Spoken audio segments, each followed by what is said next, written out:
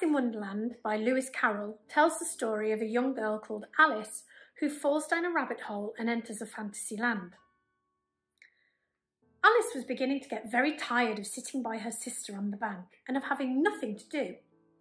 Once or twice she had peeped into the book her sister was reading, but it had no pictures or conversations in it. And what is the use of a book, thought Alice, without pictures or conversation? So she was considering in her own mind, as well as she could, for the hot day made her feel very sleepy and stupid, whether the pleasure of making a daisy chain would be worth the trouble of getting up and picking the daisies, when suddenly a white rabbit with pink eyes ran close by her. There was nothing so very remarkable in that, nor did Alice think it so very much out of the way to hear the rabbit say to itself, oh dear, I shall be late."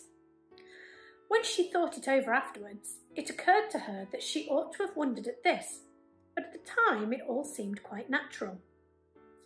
But when the rabbit actually took a watch out of its waistcoat pocket and looked at it and then hurried on, Alice started to her feet, for it flashed across her mind that she had never before seen a rabbit with either a waistcoat pocket or a watch to take out of it.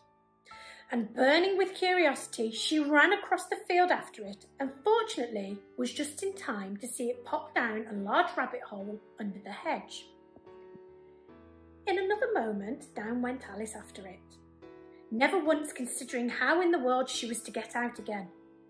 The rabbit hole went straight on like a tunnel for some way and then dipped suddenly down, so suddenly that Alice had not a moment to think about stopping herself before she found herself falling down a very deep well.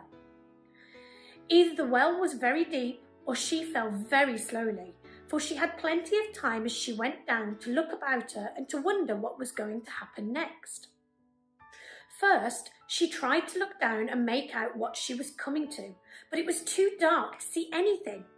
Then she looked at the sides of the well and noticed that they were filled with cupboards and bookshelves. Here and there she saw maps and pictures hung upon pegs. She took down a jar from one of the shelves as she passed. It was labelled Orange Marmalade, but to her great disappointment it was empty. She did not like to drop the jar for fear of killing somebody, so managed to put it into one of the cupboards as she fell past it. "Well," thought Alice to herself, "after such a fall as this, I shall think nothing of tumbling downstairs. How brave they'll all think at me at home. Why, I wouldn't say anything about it, even if I fell off the top of the house," which was very likely true.